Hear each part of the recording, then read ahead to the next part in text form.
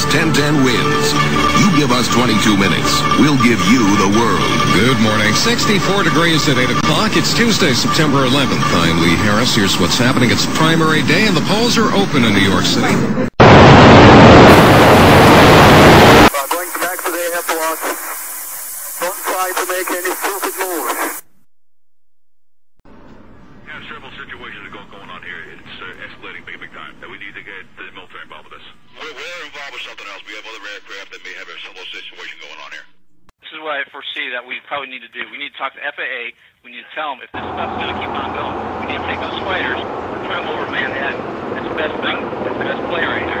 When it was at FAA, tell them if there's more out there, which we don't know, let's get them over Manhattan. At least you got some kind of play. They're pulling Jeff away to go talk about United 93.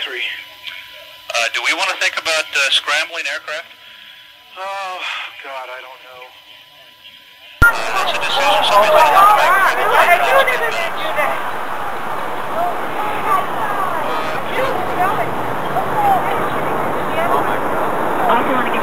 Oh my God. Go ahead.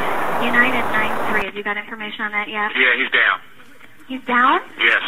When did he land? Because we have confirmation. He did not land. Oh, he's down? Yeah, Down? somewhere up northeast of Camp David.